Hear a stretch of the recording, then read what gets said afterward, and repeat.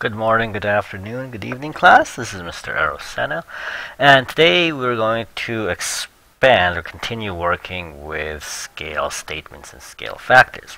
Yesterday, or last lesson, we discussed how to write a scale factor and how to briefly use it in terms of using it as a kind of a proportionality type of math problem. Today we'll continue our study and we'll actually use the scale statements that we were able to construct from the previous lesson, and we'll apply them to problems that you might see as you when you leave this class, as you go about doing your own regular business. Okay, so first we'll jump right into an example. So on a blueprint, 1/4 inch is equal to 1 foot. This is usually common occurrence, although they won't be usually read as 1/4 inch equals 1 foot. They'll probably have something like 1 centimeter equals 1 foot, or 1 inch equals 1 foot, or something like that. Okay, this is why the first thing we want to do on this example is write the statement in the form 1 to some factor x. Okay, and then B part is what is the actual length of the room that measures 3 3/4 inches on the blueprint. Alright, so let's do A part first. A part. So 1 to x. So when writing a scale statement, we want the statement to be in the same unit. Okay, so change to, in this case, I'll change to inches. Okay, change to inches. I'm going to change all units to inches. We've already got the first one, which is 1/4 inch to 1 foot. We're going to change the 1 foot to its inches equivalent. So we'll say 1 foot is 12 inches. So we'll do this. Okay. Now, in order to change, to get rid of that 1/4 inch equals 12 inches, we'll just multiply this side by 4. Okay, and then we'll multiply this side by 4. Okay, that will get rid of the fraction. So those fractions will cancel out. So we'll go after the 1. Then on this side we have 48. Well, so this is a scale statement, 1 to 48, or you could write it as 1 over 48. Okay, so the original, or the model, is 1/48 the size of the original. Okay. All right. So that's our scale statement, 1 to 48. Now, we want to write, next part, B part asks us, what is the actual length of the room if it measures 3 3/4 inches on the blueprint? Well, our scale statement is 1 over 48. Okay. Equals, now 3 3/4, you can write the 3/4 as a decimal, so 3.75, and we have an unknown amount on the actual length like that. So remember, if you forget, why is the 3.75 on top? Well, this is the blueprint length.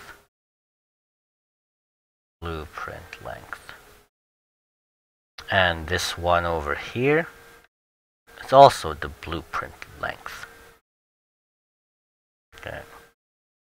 So if you're not sure where to put the numbers, just ask yourself, what is this? Is this number on the blueprint, or is this number the actual size of the room?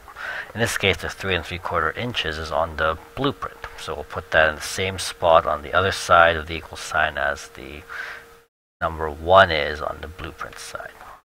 Alright, so with that in mind, or with that written out, now it just becomes an issue of just cross multiplying and dividing, and that will give us an answer of x equals 3.75. So 3.75 times 48. So it gives us an answer of 127.2 inches. Right. Well, So that is the actual length. 127.2 inches is the length of the actual room. Okay. Then all we had to do was use our scale statement, set it up as a proportionality, and then just cross multiply and divide. Okay.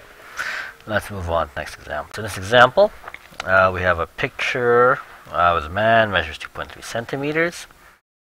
He has a height of 1.78 meters, and he's standing beside a flagpole with a height of 7.6 centimeters in the picture. And we want to know what is the actual height of the flagpole. Now, we could write a scale statement for this problem to help us solve it, but that's actually a step we can skip. And the reason we can skip that step is because the flagpole and the man are in the same picture. And we're going to assume that the picture doesn't move, doesn't get larger as we look at the flagpole compared to as we look at the man. So because the picture is exactly the same, the scale of the man is going to be the same as the scale statement for the flagpole. So this problem, we can just write as follows. And we don't even need to change the units for this because, again, same picture, same scale. So we'll write the following. 2.3 centimeters of the man divided by the 1.8 or 1.78 meters of the man. So again, this is very similar to the model divided by original equation we had last time. This time the model happens to be the man, which is 2.3 centimeters. The height of the man is 1.78 meters. Now, because the model, or because the man has the same scale as the flagpole, we can put in the flagpole measurement like that, and we can call the flagpole actual height x as follows. And like with the other problems we discussed so far, it's just a simple matter of cross-multiplying and dividing. So 7.6 times 1.78 and divide by 2.3, and we get the height of the tree, or height of the flagpole, sorry, to the nearest tenth, 5.9 meters. There we go. Okay. So if in this particular problem, because again the man and the flagpole are in the same picture, they effectively have the same scale statement, and we can just set up a proportionality ratio just like we did in the last lesson, okay, when we were dealing with proportions. Alright, the next example, I'll show you guys a picture of a model. So here, so this is the model of from the new Star Wars, the T-70 X-Wing. It's quite a nice looking model. The scale of this model is 1 to 270. So this model is 270 times smaller than the original. So that's what that scale of the model is saying. Okay. Now, what this particular question is asking is, if the original T-70 X-Wing is supposed to be 12.5 meters long, how long is this model in centimeters? Okay. Well, for this, we have the scale statement is 1 to 270. So 1 to 270, basically, we can write it as this, 1 over 270 equals. Now we're looking for the length of the model. The model, if we go back to the equation we had the other day, the equation was model divided by original. So the model goes on top, the original goes on the bottom.